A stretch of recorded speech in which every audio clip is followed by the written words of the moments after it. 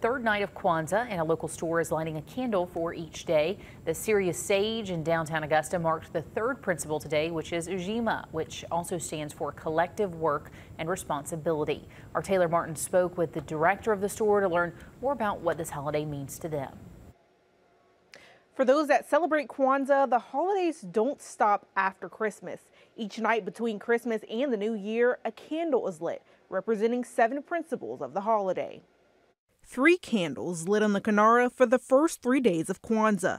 It's about culture. It's about embracing your ancestors. It's about embracing your people. It's about embracing individualism. Representing unity, self-determination, and today, on day 3, collective work and responsibility. Today is Ujima. So that means collective responsibility and pulling other people's problems into your heart, right, as an individual, but solving them together. The Kinara holds 7 different candles in 3 different colors for each day of Kwanzaa, all representing something different. So you have your red for the blood, you have your green for the growth and the future. This also represents the struggle, and then your black representing the strength and the unity. Along with the 7 principles of Kwanzaa, there are 7 symbols, with the Kinara and the candles being just 2. So you have your water here inside of your cups, right?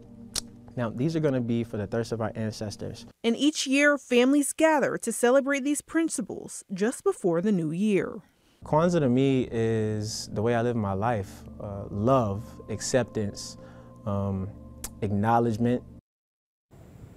Now, if you missed tonight's lighting of the Kinara, you can stop by Serious Sage on Broad Street downtown at 6 o'clock each night of Kwanzaa. That ends on January 1st. And I'm sure they would love to see a crowd there. Great explanation, and I think we all learned a little bit something. Thanks, Taylor.